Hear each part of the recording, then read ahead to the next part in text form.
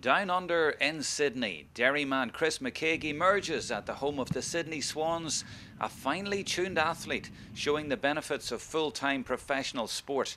He's on the verge of a breakthrough to the first team, judging by displays for the seconds like this just last week. It's a long way from the breakthrough he made to the Derry team 2 years ago. I suppose under Damien Cassidy in the year before was kind of cutting my teeth at senior level.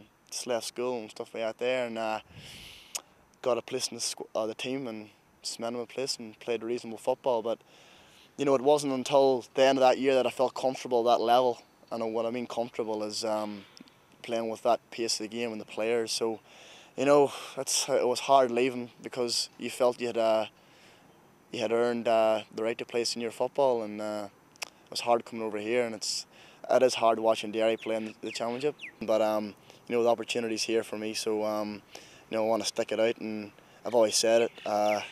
Sometime I will go back and play for Derry and my club also, and you know, but definitely not for hopefully a few years yet, because I want to give this a real crack, and I've given up too much to not give it a real go, and you know, that's definitely the most important thing to add.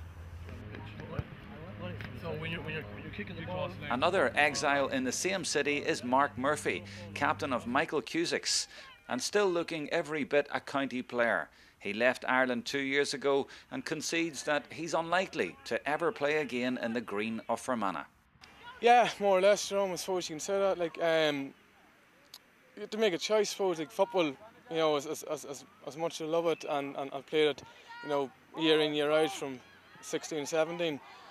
You know, you have to look after yourself first, you know, and this is, at the minute, you know, life's good out here, you have football out here, you know, it leaves it so much easier. Fermanagh have had a difficult winter, shall we say, they could maybe do with you. How do you think they'll do in the Ulster Championship? Surprise package, I suppose, Jerome, like, you know, 2004, you know what I mean, you can look at a similar situation. The boys have nothing to lose, like, they've a great, you know, couple of leaders in there, you know, still have Barry Owens, you know, a couple of boys, Paul Ward, you know, boys that have played, you know, a couple of years. But the thing is, like, the only way I suppose you're going to get the future is bringing lads through, you know, and like, there's probably going to be 6, 7, 8 lads that's making their debut against Derry. They've nothing to lose, like, it'll be tough, but you know, as I said, like, it's the only way you're going to learn.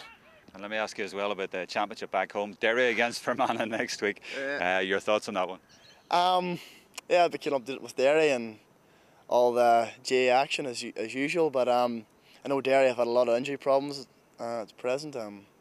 Paddy obviously done his cruciate recently, and there's a few guys just not back. Patsy Bradley, my own clubmate, he's not right either, and Big Fergal Doherty's not in contention either. So it's going to be a real test, and you know, I mean, Fermanagh are always good for a shock. They've shown that, and they can play football, no doubt about that. So I'm going to tip Derry because it's Celtic Park, and John Brennan's a pretty good manager, and his championship run speaks for itself. So hopefully a Derry won, definitely.